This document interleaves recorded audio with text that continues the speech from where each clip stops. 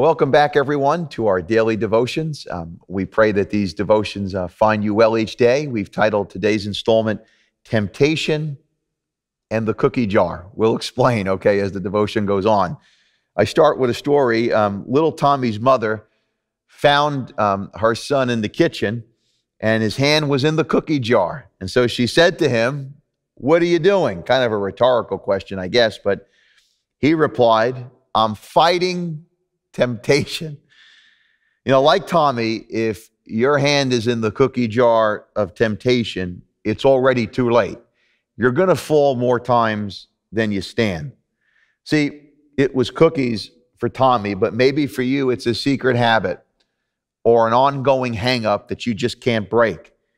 Either way, you need a combination of confession and accountability to win your battles with temptations and the cookie jar as it comes your way, as it presents itself to you. You know, you must remember the enemy is very wise. He's had a very simple strategy from the very beginning, and it always seems to involve a solicitation of evil and really trying to get us to bite and trying to get us to give in to our sinful desires.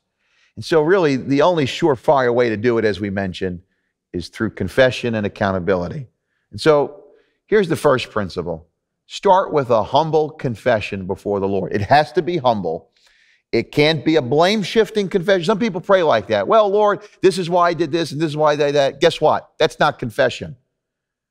That's kind of like a complaint, really, about somebody else. That's kind of what Adam and Eve did. Remember, Adam was, blaming Eve and blaming God, and that's part of the sinful nature to look for a scapegoat. So start with a humble confession. Look what it says in Psalm 32, verses 3 and 5. David said, "When I kept silent, my bones wasted away through my groaning all day long." Verse 4, "For day and night your hand was heavy on me. My strength was sapped as in the heat of summer. Then I acknowledged my sin to you and did not cover up my iniquity. I said, I will confess my transgressions to the Lord, and you forgave the guilt of my sin."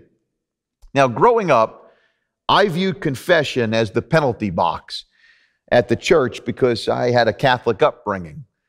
Usually your confession, if it was once a week or a particular season, you had to have the kind of a starting point. They called it the act of contrition. That was kind of like your preamble before you got into your dark, dirty secrets. But obviously that wasn't a legitimate confession because only God has the power to forgive you and I. Now, if I sinned against somebody else and asked them for forgiveness, that's a different story. But that's not what we were being shoveled back then. Nevertheless, after discovering the truth of the scriptures, I began to view confession not as some religious obligation, but a beautiful step of restoration that was more of a blessing than a burden. See, whenever you come to God with a humble and transparent heart, you could expect more mercy from God. In fact, the scripture goes as far to say that God will never reject a broken and contrite heart. Psalm 51:17. And so if you're going to defeat your temptations with the cookie jar, it's got to start with confession. A humble, honest, sincere confession before God. Take out the blame shifting and the complaining and get real with God. Because if you don't get real with God, you're never going to get right with God. Secondly, the second principle to defeating temptation is accountability. You got to step forward with honest accountability. You must realize that there are significant gains to be made in your journey with God when you have candid conversations about your struggles as it pertains to temptations. Now, when you share your struggles about the cookie jar with some trusted, mature believers, perhaps leaders, could be a group leader, could be a teacher, a pastor, a friend in the faith, when you divulge that information, what you are actually doing is it's like diffusing a bomb that's about to go off in your life, because that's really what temptation is. You keep giving in and eventually it blows up in your face. when you share your temptations with a trusted leader or mature believer, you are diffusing the bomb that the devil is hoping will go off in your life and just wreck and ruin your life or your character, your witness for Christ later on.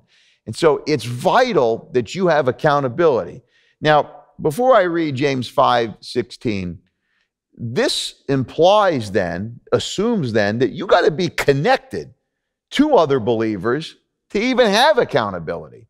There's no such thing as Lone Ranger Christians. Now, yes, you must insulate yourself with the Word of God, as we say, but you're not to isolate yourself from the people of God. You got to be connected. One of the chief strategies of the enemy is divide and conquer. You will not be able to have appropriate accountability if you're too busy or I'm too busy trying to be our own man, our own woman, and thinking we could defeat it on our own. Doesn't work that way. You might say, how do you know that? Well, trial and error. I've fallen on my face more times than I care to admit. Therefore, accountability, accountability, accountability. Look what it says in James 5:16. Therefore, confess your sins. So confession is still in the process here, to one another, and pray for one another that you may be healed. The prayer of the righteous person has great power as it is working. Now, this is not saying that you have to go to a person and they could absolve you from sins and being God's mediator. No, there's only one mediator between God and man. We know it's Jesus Christ. Rather, in talking with somebody about your sins and confessing it to them, not for them to forgive you, unless, again, you've directly offended them, but simply being honest with somebody, that leads to healing. We must realize the healing is in the honesty of your confession, not the eloquence. You know, you have lots of people, they try to pray with fancy words and change their tone. And again, the preambles that we were used to growing up with, that does nothing for you. God is looking for a humble and honest confession to Him, and He's looking for us to be honest with each other. There are, as I mentioned, great gains and progress to be made when you do that. It's going to lift the burden off of you when you become honest with somebody. I mean, just to be able to tell somebody, man, I'm blowing it in this area. Man, I can't keep my hand out of this cookie jar. Man, I can't keep my hand out of that cookie jar. That is the beginning of healing in your life, because you're willing to be honest and you're confessing your sins to one another. Now, the prayer of the righteous availeth much. We see this throughout Scripture, whether it is the example that James 5 provides, which is the context of this verse with Elijah, or any other story in the Bible. When you seek God this way, it has powerful results. You know, trying to fight temptation with mere willpower or your own human strategies is the equivalency of showing up to war where they have tanks and missiles and long-range missile shots that could be fired at you, and you come with a plastic fork and a plastic knife. How ridiculous would that be? See, if you're going to keep your hand out of the cookie jar, if you're going to stay out of the kitchen of sin, then you're going to need to be a person who has a daily time of confession with the Lord, and you have the support system of strong believers in your life that you are sharing your shortcomings with them. And so, whatever size of the solicitation that you're facing, however difficult the temptation might seem, realize that there's nothing new under the sun, that other people have been tempted in the same way or in similar ways than you have. And God has put more in you, the Holy Spirit and His Word, and even more around you in terms of the people of God than is coming against you and upon you. It's time for you and I to grow up. We can't be like little Tommy making excuses and saying that we're fighting temptation with our hand in a cookie jar. How ridiculous is that? Again, it's too late. It's too late if you're in the bar and you're trying to avoid a drink. It's too late if you're online visiting places you shouldn't and you're giving in to lustful temptations. It's too late if you're listening to gossip and then thinking that you're going to be a person of integrity. And on we go.